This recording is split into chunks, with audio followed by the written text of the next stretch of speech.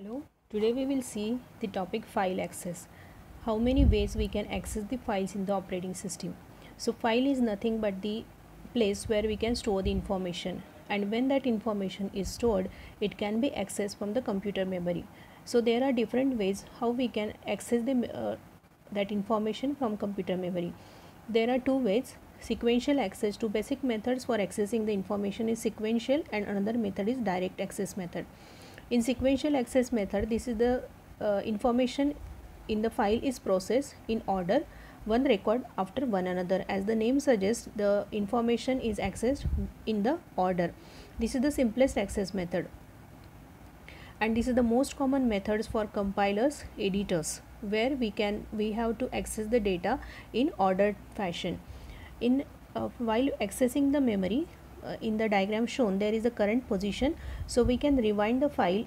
If we rewind, we have to reach to the beginning of the file, and if we read or write something, then we have to go forward on the right side, and after reading or writing, that current pointer will be reached to end position. Now there are some operations in sequential access method. A read operation called as read next read the next portion of the file and automatically advances the file pointer.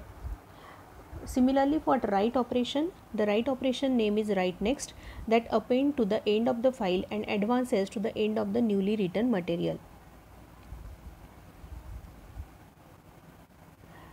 Another method is direct access method. A file is made up of fixed length that allow programs to read and write the record rapidly in no particular order. So in sequential method, we already seen that we have to access the information in ordered fashion. So in direct access method, there is no particular order that has to be followed. It can be accessed in random fashion. The direct access method is based on the disk model of a file, since disk allows random access to any file block. We have already seen in contiguous in memory allocation topics that the disk has the access or the blocks. Whatever file is stored into the disk, that file is stored in the random location. That file is stored in the random blocks. It should not be at the ordered fashion, that we have already seen. So direct access method is used, that is based on the disk model of a file, since disk allows random access to any file block. For direct access file is viewed as a number of sequence block or records. Thus we may read block number 14, then block number 53, then block number 7. There is no restrictions on the order of the file. For the direct access method, the file operations must be modified to include the block number as a parameter.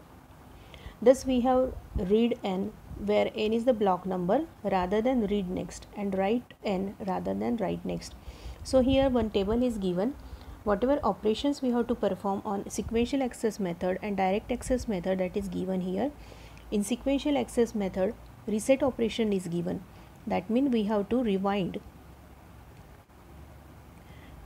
Here in the figure we can see that if reset operation is there, we have to rewind, and whenever we rewind, our pointer should be set at 0. That's why if sequential access method is reset, then its direct access method, in direct access method, CP is equal to 0. Read next method, in the sequential access, read next method is analogous to read CP, and CP is equal to CP plus 1. Current pointer you have to read, and then after reading, the pointer should be incremented by 1 in direct access method.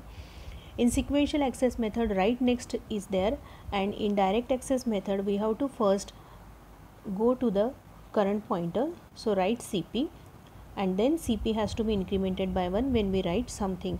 So this is the simulation of sequential access on direct access method. Along with sequential access method and direct access method, there are some another method which is called as index method to access the file. This index method is very much similar to the index of our book at the back pages.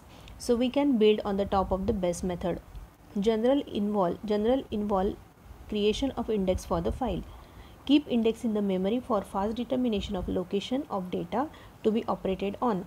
Just like if we want to quickly find out any topic in the book, we have to go at the last index and we can search alphabetically. Similarly here in the memory also, index we keep the index in the memory for fast determination or fast searching of location of that particular data.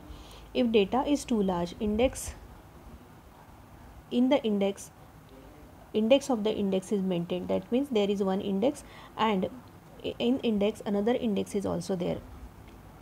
IBM index sequential method, that is ISAM, supports small master index point to disk block of secondary index file kept stored in the on a defined key. Virtual memory system operating system provides index and relative file as another example. For example, here index and relatives file.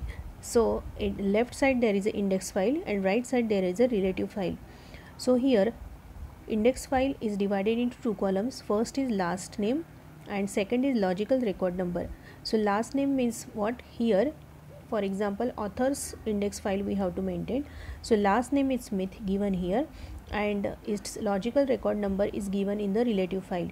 So whatever record we want to search, its logical record is find out, which is given in the index file, and then it's point to relative file. So whatever information of Smith we want, that is searched by index file by logical record number. So whenever that index file is searched, it will go to directly to the relative file where we have the information about that particular record or about, for example, Smith.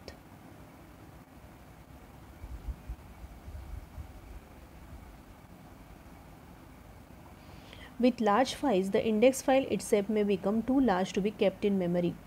One solution is to create an index for the index file.